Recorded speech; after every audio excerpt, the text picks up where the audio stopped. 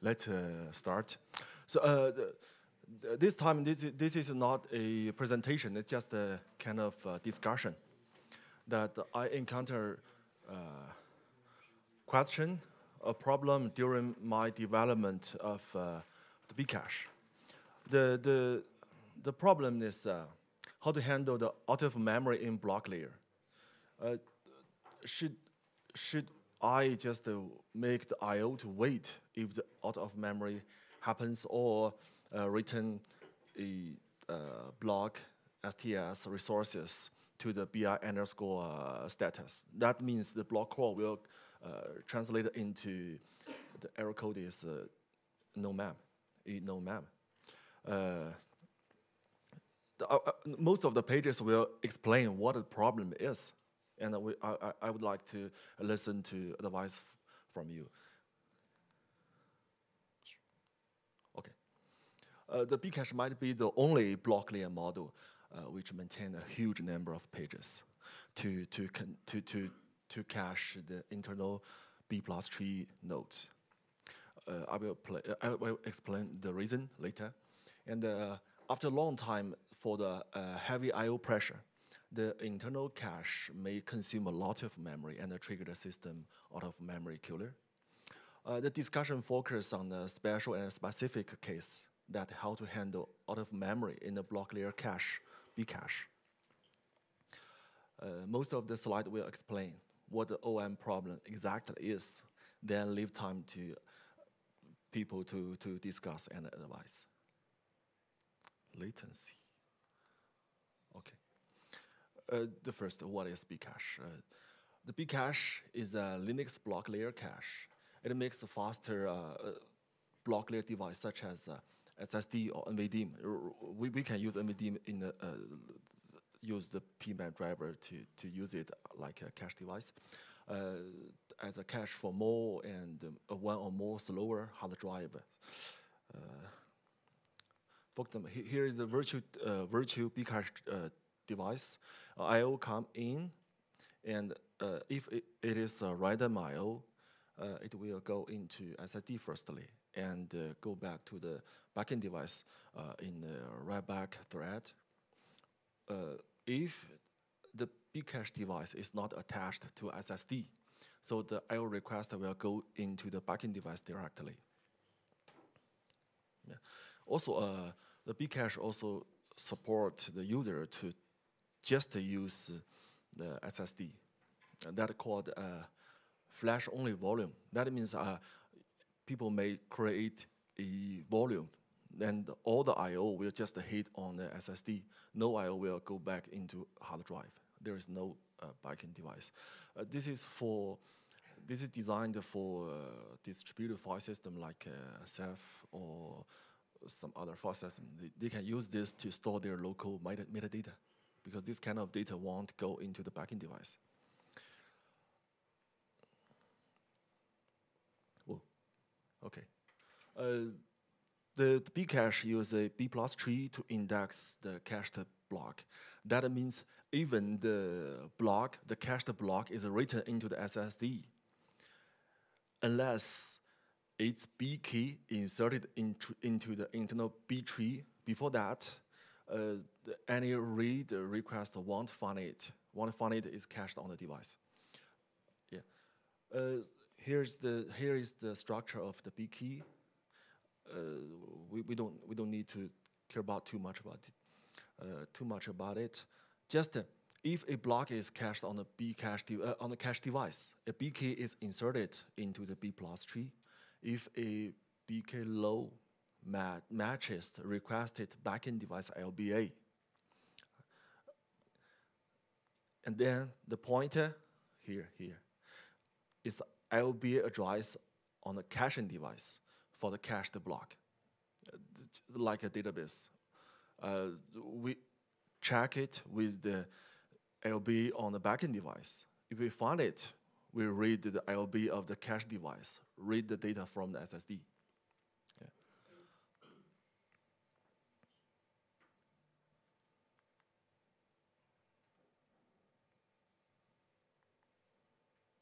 Okay. So when the read BIO comes, the BIO, the BIO's BI sector, yeah, BI sector, and the lines BI size will be checked into the B plus tree. There are some details that if the lines is more or less than the pair stored in the B tree, we just ignore that. That's not the key problem. The read BIO, the first check the internal B tree. Here is the in memory. Here the B tree is read in the memory, and then check it.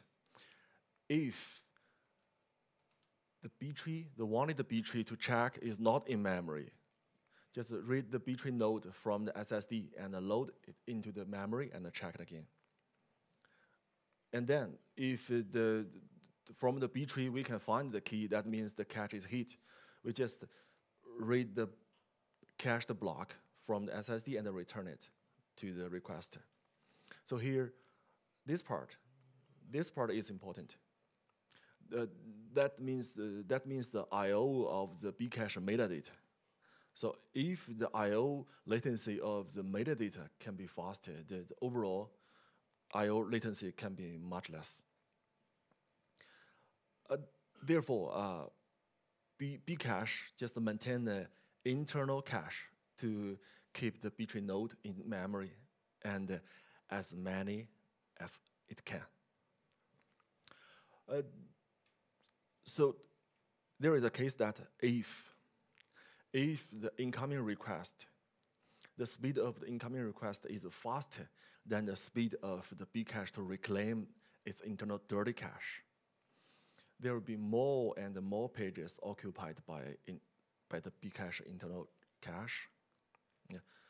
In case the I/O is very heavy, normally it won't be happen because it's SSD. What's happened?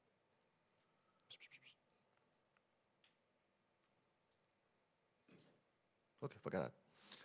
Normally it won't be happen because it's SSD. But for very powerful server, for example, my testing server, there are 48 CPU core. So I run around 100 I/O processor, or what's that?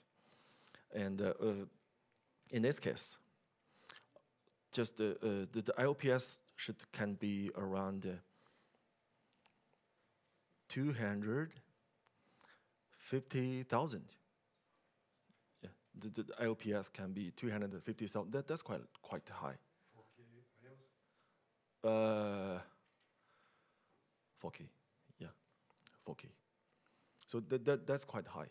In this case, I can observe overnight the internal cache occupied can be from 30 some gigabytes to 96 gigabytes. And then the any memory consumption from user space is very easy to trick the out of memory. Check.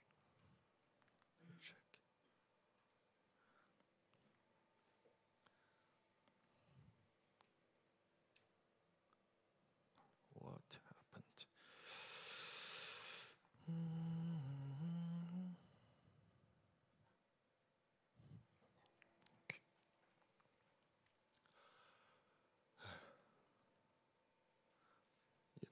Indeed, the B plus tree node is already optimized enough.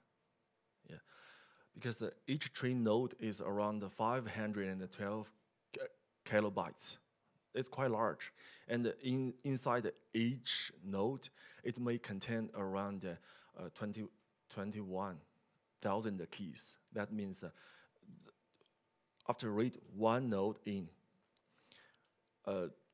this node can contain 21,000 keys to index whether the cache is dirty or not dirty, or is cached in the SSD or not. But if the I/O is really high, such optimized bcache node can still contain a lot of memory.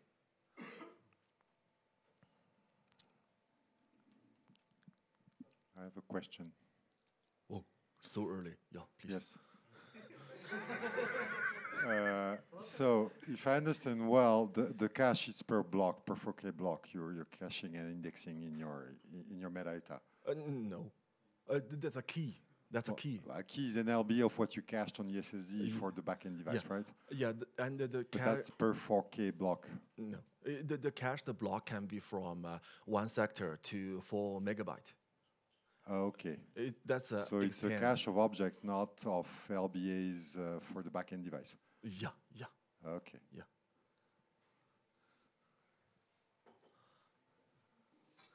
So the cached pages are allocated as anonymous pages and not managed by the system code. So a B plus tree node is indexed in a red black tree. When a B plus tree node needs to load from the cache device, just allocate it internal cache object and read the B plus tree node from the SSD into it. Also, if the speed of the speed of reclaimed cache is fast enough, then the new I/O comes, then the internal cached object can be reused. So that won't be a problem. That's okay. Everything is okay. If no clean object can be used, just flush the dirty pages of the B-tree node, and then reclaim it and use it for the new coming BK request. For my test, yeah. For my test, if the I/O is fast enough, it's around 100,000 to 200,000. Okay. And overnight, I will observe out of memory. The behavior out of memory is the I/O processor, because the I/O processor simulates the database. Their I/O buffer is locked. Use the mlock and the locked, and they just send the data into the bcache code. Obviously, this kind of how to close it? Okay, I don't use it. Okay. Obviously, this kind of process will be very easy to be selected to kill.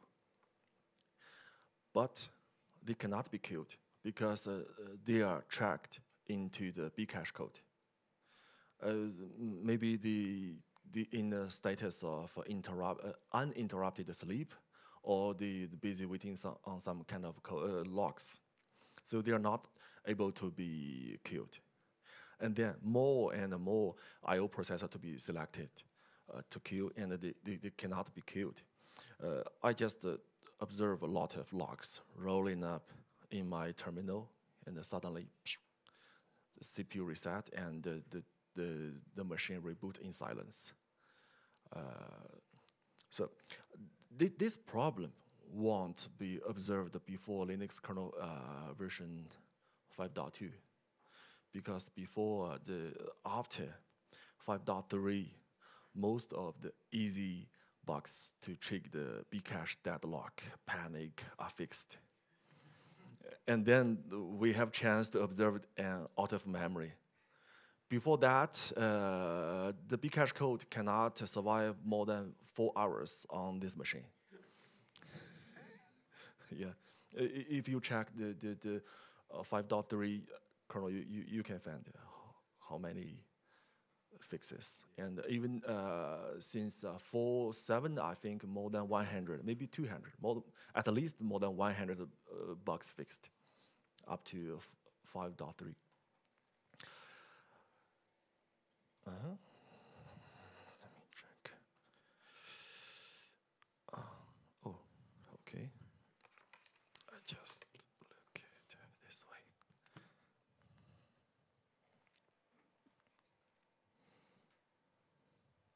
Yeah. Also, a bcache provide an memory shrink interface and a ready state. So if memory is low, there is chance that the shrinker interface is called. And I also observed that it is called very frequently. I see that it can be called 200,000 times every second. But the problem is the speed to reclaim the dirty caches is far slower than the speed that the new I/O comes. Yeah, so we can just observe the internal cache slowly increased.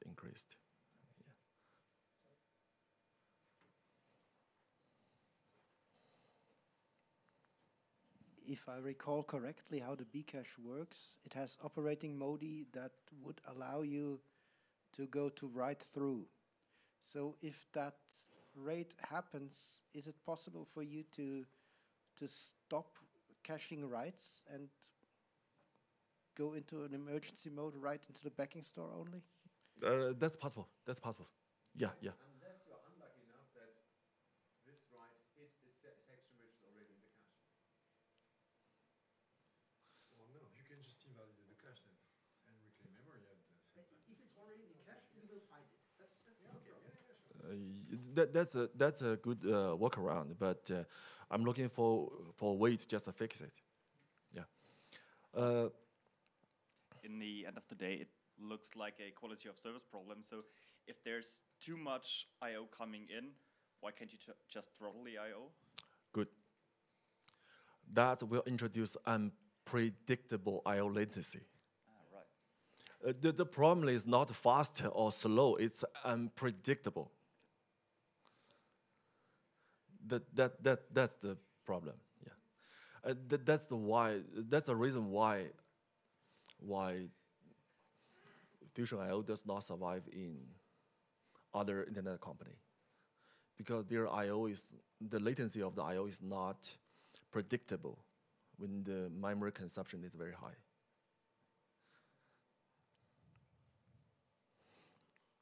So I tried several methods to fix it, all failed. One is I try to predict whether the system memory is low.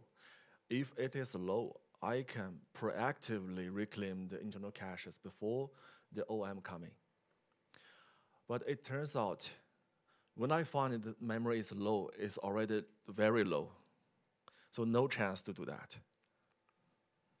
The second problem is, how can I say the memory is low? Maybe bcache consume a lot of memory. And also user space can lock a lot of memory. It's hard to say. Right now, there's no system memory to use. I need to proactively reclaim. I don't know how to see that. So finally, I only find one method can make the system survive from this kind of situation. That is, I just return if the memory is low and I receive more than 20,000 times to call the shrinker, more than 20,000 times per second, I directly return the block status resource to set that in the BIO. And then upper layer will find it in the error code that's ENOMEM. And then in this case, the system can survive. But the problem is application does not check it. Application just think that's IO error and return, finished. Similar things will happen in the file system. Yeah, so a solution for this, and back to the previous point, once you reach a certain rate of memory reclaim being asked for, just completely bypass the cache for everything. Go to the backend device and use that time to reclaim memory from your B3 cache and you will get slower performance because you're hitting, for all IOs, you're hitting the backend device, but you do not fail any IO. That's another suggestion. And yeah. by the way, if you hit that case where you start running out of memory, it's probably because you're pounding your device way too hard anyway. So the latency for all the IOs on the host queue is going to be huge anyway. So there is already most likely a perception by the user of a system slowdown because you're just running out of bandwidth from your device or IOPS from a device. It's not serving IOs fast enough.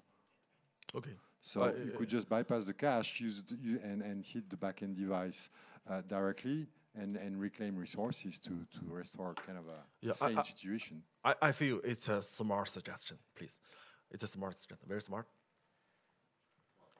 Yeah. Not very smart, but comparing to my man, very smart. I spent 1 month to think about it and no result, no solution. Yeah, please. So I'm confused about one thing. So when you get into this kind of scenario, what portion of pages could potentially be reclaimed by basically just discarding them? Are you saying that all those pages in the cache, you really need them around because they have been modified compared to what you actually have in the backend SSD? Yeah. So that's the scenario. Everything that you have in the cache is basically dirty. Let me explain. For the clean keys, if the bcache node always contain a clean keys, it can be just discard directly. But for the write operations, the pages are dirty, so I need to flush it to the SSD, and then it can be reused. So that's slow. Okay, so okay, thanks. That's the same as a file system run by forklift, basically the same problem. Yeah, but the people don't require too much for file system latency on SSD. But for me, that if people observe the latency curves change a lot, they complain. Yeah, and They will complain more if you get an IO they think that's a bug. Your device has a maximum performance. If you try to use it beyond that maximum performance, of course it's going to... Okay, I can't say that to people who pay us.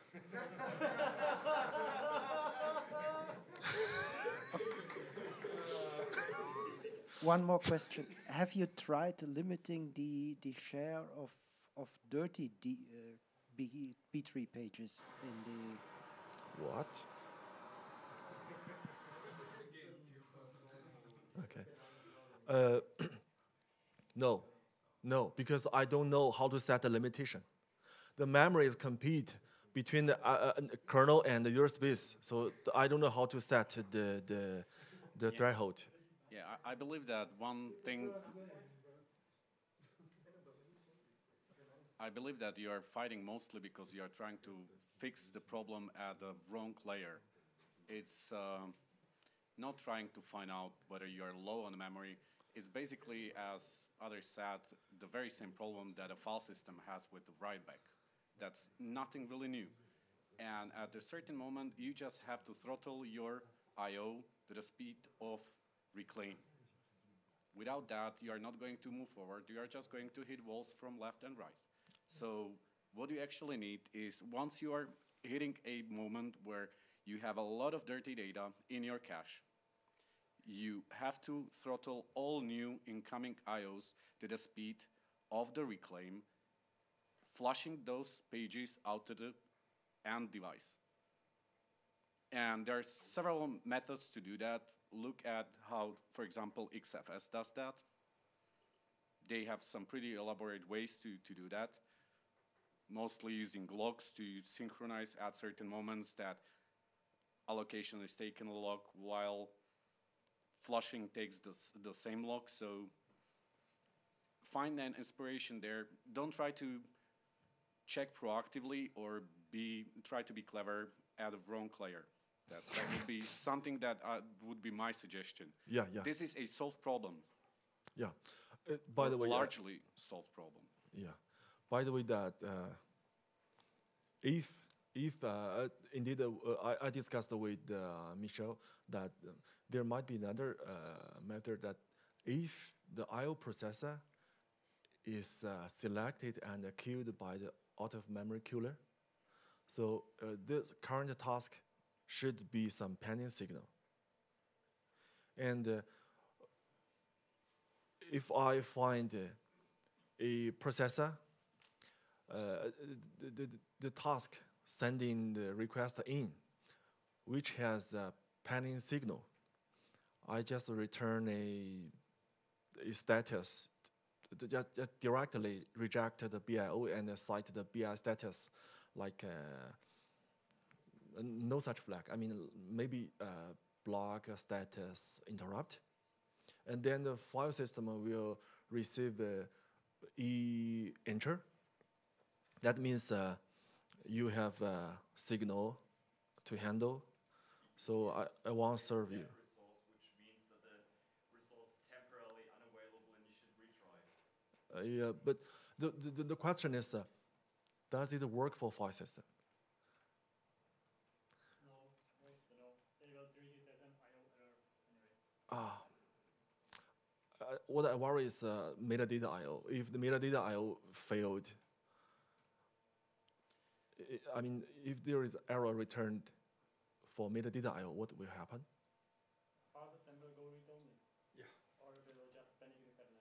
It's even worse. So failing I/O is one solution for your problem. You have to start throttling early when you're submitting the I/O. Not when the I/O is already there because there's nothing to do at that moment. So you cannot simply allow that much of dirty memory to gather in the first place. Yeah. So what Michael, was saying about finding inspiration in other places, there are two places. I'm not a kernel person, so some of my comments may be somewhat naive, but an obvious one is LVM cache or DM cache. They already have a system which does write back, write through. They may have a solution to this. That could be a place to look at because that seems really similar to your problem domain and your problem space. Another area you could look that's somewhat out of band though, is looking at something like PostgreSQL.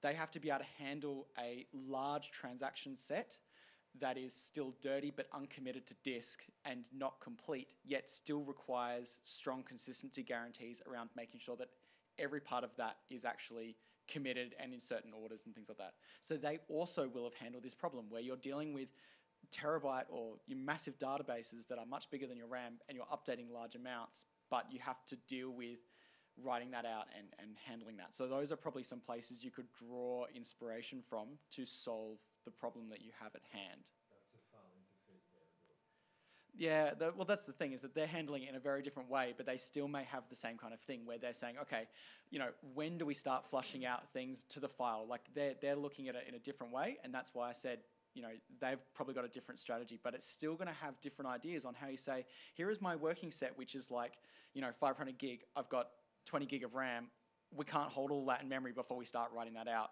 When do we start writing that out? How do we handle it? How do we deal with the transactionality of it? These are still things that, you know, matter in this circumstance. So, you know, possible places to get inspiration from. No, the point is that the file interface will translate to the page cache will do the block IOs, then you would have throttling by DM cache or these kind of things. The block layer has write back throttling too, so there's plenty of places.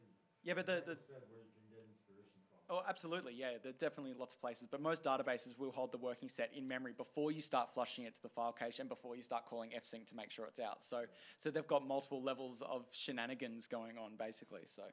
Okay. So, Jan, I just, Jan, it is possible for system people to check their BI status. So you're exposing a block device. Block device, so if you think of a real device, if a real device starts returning you I/O errors, it's basically a dead device. But that's the assumption that file system works on. yeah, So you don't take risk. But the error code, I mean. Well, this error code is again a completely different mess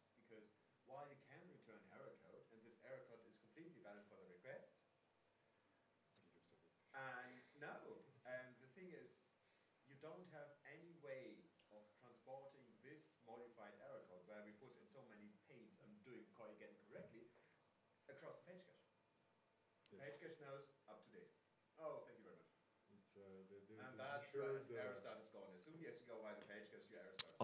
Yeah, for page I/O. So I think you shouldn't focus on what to do in case of the OOM. I think the OOM shouldn't be happening in the first place because it shouldn't happen due to too much I/O. OOM is when the user space wants too much memory and cannot fit. Yeah, but how do you detect it? The overall problem is how do you detect it? Yeah. I fully agree with you. I can only. So the problem, how I view it, is not that actually the cache is growing over limits. Yeah? So as Colin said, like he's getting pretty big amount of shrinker calls. Just he's not able to reclaim enough memory in these shrinker calls, and that's the problem. He has to be able to reclaim more. Now I suppose, and I'm not sure if this is true, but I suppose that he cannot reclaim enough because he has too many dirty objects. That's the same problem as page cache has. If you have too many dirty pages, page reclaim is too slow, and the machine will get out of memory. That's why we limit like the amount of dirty pages in page cache to 20%. So we don't allow more than 20% of pages to be dirty. So if you don't allow more than 20% of your B3 nodes to be dirty, and you just let the user wait until page cache is cleaned, yes, you will have high latency spikes for your users, but then like that's the way how you throttle the dirtiness, and you are always able to guarantee that you have enough of stuff to reclaim, to respond to the memory pressure. Let me explain. The problem is user space application can occupy a lot of memory. Even more than, if user space memory occupy more than 80% memory, it's okay. Bcache won't never exceed the limitation. But if the user space only occupy, for example, 5000, and the limitation of the Bcache is 2000, so there are 3000% memory is free. So that's why I said, so that's why page cache actually limits to percentage. So the size of the cache can be basically arbitrary. You don't limit the size in absolute terms. You limit just the percentage of dirty nodes. Yeah. So your cache can grow to fill most of the dirty memory, most of the free memory, just in case there is memory pressure, your shrinker is getting called, and you have plenty of free nodes to reclaim from.